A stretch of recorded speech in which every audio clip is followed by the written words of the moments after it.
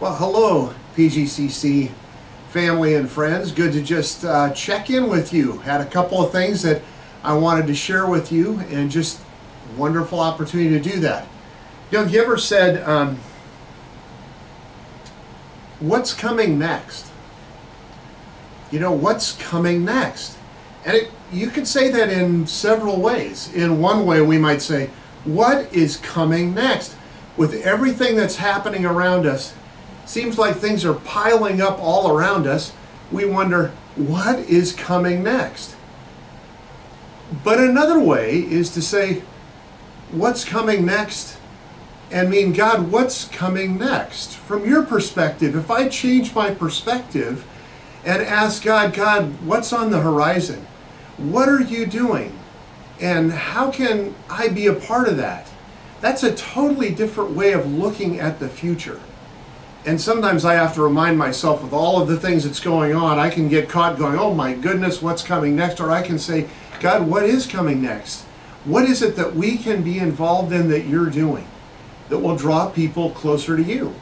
And that's a wonderful thing. I read this from Psalm 90, verse 17. It says this, it says, let the favor of the Lord our God be upon us, and establish the work of our hands upon us. Establish the work of our hands. In other words, the psalmist is saying, God, look with favor upon us.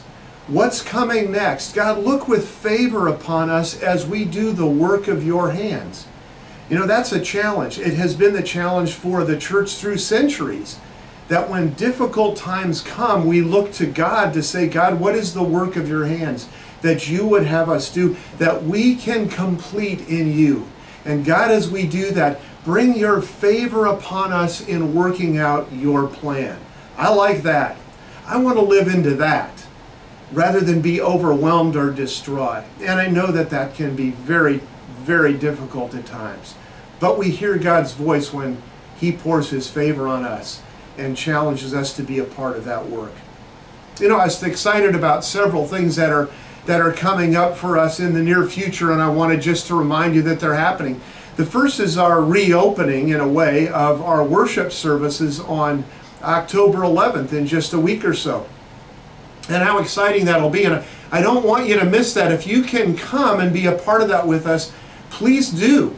We launch a series, a brand new series that I'm very excited about, and it's called 1730.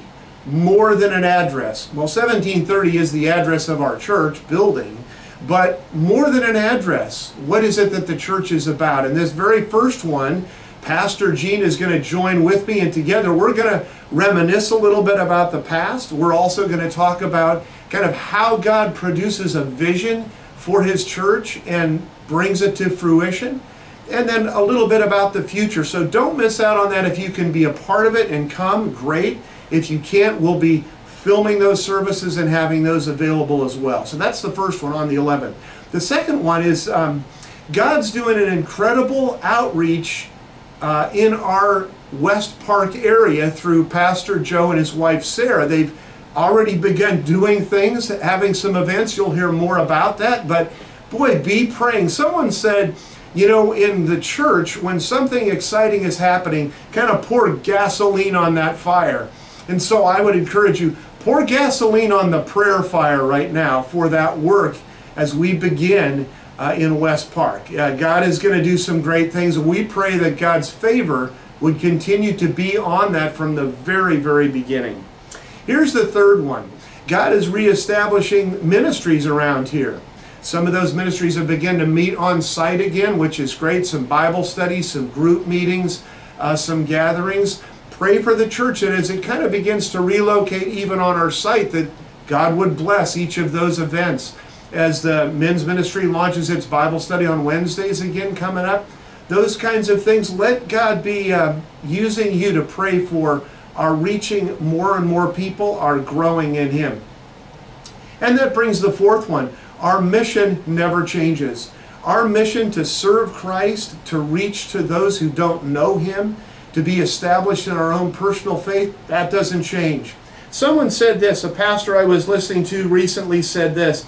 He said, God's foundation is unchanged. God's foundation is unchanged. The Lord is no less present, and the Lord speaks no less. The Lord is no less present, and the Lord speaks no less. In other words, God is active.